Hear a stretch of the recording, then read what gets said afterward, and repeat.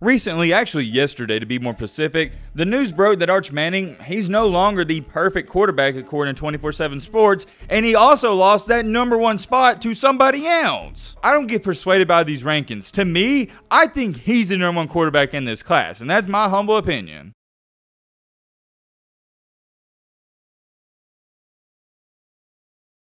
Well, it finally happened, and I'm not going to lie, I am really, and I mean really shocked by this, and it's also quite odd at the timing of this. We all know Arch Manning, no introduction needed, and we've made plenty of videos talking about him. Obviously, he's a part of the Manning family, so there's been hype around his name ever since he was a kid. To go along with that, in the past year, he was one of, if not the most sought after quarterback recruits in the entire country. Everybody wanted this guy, but he narrowed his options down to 3 schools: Alabama, Georgia, and Texas, and ultimately, he decided to go with Texas. He's always been regarded as the #1 quarterback in the country, but not just that, he's always been regarded as the #1 overall player in the country, but not just that, he has a perfect scout grade of 1,000 on 24/7 Sports, which has only happened 2 times. Granted, some people think he deserves all the hype he's getting because he's 6'4", 215, and he has a strong arm. However, on the flip side, I would say about the other 80 to 85%, they don't think he deserves all the hype he's getting. He's good, and we know that. We just don't know if he's as great as everyone tries to make him out to seem. Here's the real question. Would he be regarded as this once-in-a-generational quarterback if his last name wasn't Manning? Most people think no. It's hard to really justify it because compared to all these other top 4- and 5-star recruit quarterbacks, he plays probably the worst competition. Recently, actually yesterday to be more specific, the news broke that Arch Manning, he's no longer the perfect quarterback according to 24/7 Sports, and he also lost that #1 spot to somebody else. Yes, that is right, you heard me correctly. Arch Manning is no longer the #1 quarterback in the country. Look, I don't want to say that Arch Manning didn't deserve that #1 spot, but here's what I am going to say. I think compared to all the other quarterbacks in his class, and they're outstanding, they've done a little bit more. It's not that Arch has done anything wrong, it's more of the other guys, they're insanely impressive and they have a great resume. The guy that took his spot, of course, he's awesome, but to be 100% transparent with all of you, these rankings shock me as a whole. They're definitely interesting to say the least, and you already know we're going to talk all about it. One of the quarterbacks who I firmly believe should be near that top spot, he's not even in the top 5. You're going to want to stick around for that. We also got to talk about Deion Sanders talking about Jackson State potentially playing Alabama next year. Also, Tennessee got more allegations. What's new? And Dabo Swinney talking about DJ Uiagalelei. I was seeing all these quotes about what Dabo said, and I thought they were made up and it was a troll or joke. But no, I saw the video footage and I was like, holy crap, he did say that. Dabo Swinney's not too happy. As always, we're on the road to 300K, so if you want to see more college football videos, I really think you'd enjoy this channel. Subscribing to the channel is 100% free, and it means so much to me and it helps us out tremendously. I would love to have you a part of the family. If you don't want to join, that's cool too. Now, without further ado, let's get into it. Let's get all this minor stuff out of the way first. A few days ago, it was announced that the NCAA was going to hit Tennessee with 18 more infractions. It's not a big deal in my opinion because it's nothing to do with the current coaching staff or players. This is all stemming from what Pruitt did. This is nothing major, and like I stated, it has nothing to do with what's currently going on there. It's Tennessee. What do you expect? And I'm asking my Tennessee fans out there, I mean, come on now, are you even shocked by this? No. Compared to what Tennessee has been through the past 10 to 12 seasons, this is like a slap on the wrist. Moving on to our second topic of this video, Deion Sanders was asked if Jackson State was ready to play Alabama, and here's what he had to say. Could he potentially play in Jackson State? What does that mean to you? He's not going to play us right now. We're not ready for that. No, not what's, and we're not into sacrificing our kids to get a check. He got to give me another year. I got to get beef up in the front. The difference of Power 5s and HBCUs right now are those big guys in the middle. It's not the quarterbacks, it's not the receivers, the DBs, or the skill position, but those big dogs in the middle. We got to beef up that to be able to compete with something like that. Oh man, I like Deion Sanders. Most of y'all know this. I respect the guy a ton. I think he was an awesome player. I think he's an awesome coach. But I think he is completely wrong in this situation. He stated, quote unquote, give me another year.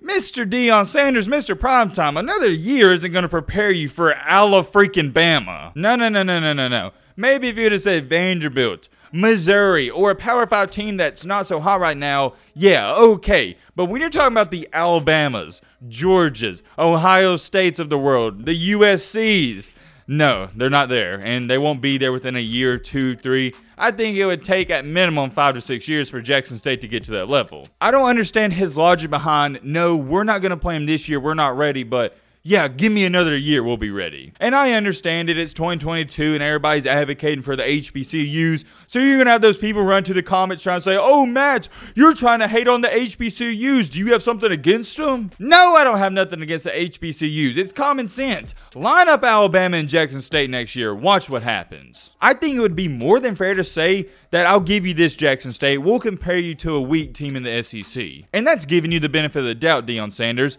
And look what Alabama has done to all the inferior opponents in the SEC over the past 10 years. Wait a minute, hold on. Am I wrong about this? Let me know in the comment section. Didn't Jackson State lose to Louisiana Monroe last year? And what do you think Alabama would do to Louisiana Monroe? I like everything that Deion said. I love Primetime. I respect him. I think he's doing an awesome job there. But next year, no. If he would have said 2 to 3, maybe 4 or 5 years, I think that would have sounded better. Let me know what y'all think about that, because I know we're going to have mixed comments and mixed reviews. And if you disagree with me, that's completely fine. We can agree to disagree. Moving on to our next topic, we got another interview with a head coach, but this time it's Dabo Swinney talking about DJ Uyunglele. I'm not giving y'all the backstory on DJ. We all know there's a major quarterback controversy at Clemson, and it's been that way for the past year. DJ was supposed to take that next step last year. The offense was going to be his and only his, and he disappointed. Yeah, there's no need to sugarcoat it. He disappointed, and that entire offense was terrible last year. I don't even want to say that DJ's been getting a lot of hate. I think it's more of people stating facts and their educated opinions. Let's be real here. Anytime you have an opinion, everybody's automatic response is, oh, you're hating on that person. Well, let me offer you this. If you sit there and throw 10 passes and you don't complete a single one and they all hit the dirt or they go out of bounds, and I say, hey man, I don't think you're a good passer, is that hating or is that facts? I can't speak for you, but me personally, I think that's more of a proven fact. If you make terrible throws and you have a bad game and I say you're a bad quarterback, that's not me hating, that's facts. But just like any coach should for their players, Dabo Swinney, he's taking up for DJ Uyunglele, and what he said, it is one of the craziest and funny things I've ever seen, so Matt wrote a clip. You know, my quarterback, and you mentioned him. I mean, this dude's a freak. Yeah. You know, and people talk about him like he's some slapdick from East Aboga, right. You know, community college. And this guy can play the game at the highest level. That beats everything I've ever seen and heard. That's a first for me. I've never heard of East Aboga Community College. This is the comment I was looking for. Zach said, me and Davo obviously watched a different quarterback last year. I don't have too much to say about this. I'm not going to criticize DJ too much in this video. We know he didn't play good last year. We're going to leave that in the past, and hopefully he improves this year and he proves me and a lot of other people wrong. I'm wishing him the best of luck, and even Dabo stated this. Only time will tell, and I guess we'll have to wait and we'll have to see. I predicted a couple months ago that their backup quarterback right now, Cade Klubnik, he'll eventually take over, but like I said, we'll have to wait and see. Moving on to the main topic, the main encore, the main reason you clicked onto this video, Arch Manning. He's fallen in the rankings, and we're just going to jump straight into it. Here's a look at the new list. At number 1, the new quarterback, the new number 1 overall player in the country, we got Malachi Nelson, who originally committed to Oklahoma, but remember Lincoln Riley, he flipped him to USC. The Malachi Nelson kid, he's the real deal, and everything you've seen on him, he looks great. A lot of people are asking though, yo, why did he fall? What happened? It's the middle of summer. It's not like he's playing and he had a bad game. One of the close sources stated, with Nelson, who's the number 1 player, we have seen a larger sample size. So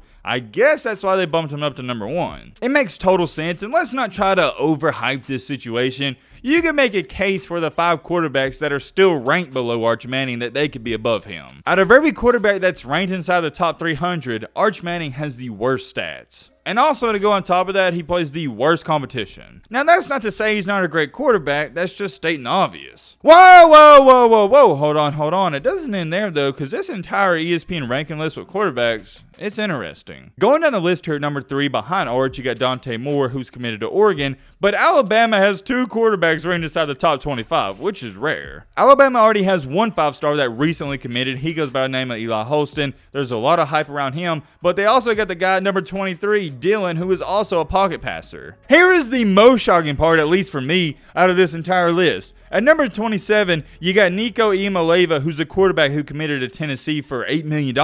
I don't get persuaded by these rankings. To me, I think he's the number one quarterback in this class, and that's my humble opinion. He's my number one quarterback. I don't understand how he's only a 4-star and he's ranked that low. I love everything about this kid. He's 6'6", about 200 pounds, and he can sling that thing. My favorite part about Nico's game, and I've already said this, but I'm going to say it again, is the zip on his balls. I've never seen that before out of a high school kid. It's insane. It's beyond impressive. As to why he's that low, I have no idea whatsoever. If you want to have Malachi Nelson at 1, that's fine, but I think Nico, he is better than Arch Manning, and if anything, he should be the second best quarterback. I want to read you off this comment, though. Somebody stated 99.9% of the people talking down on Arch Manning would give their right arm to have him on her team. Changed my mind.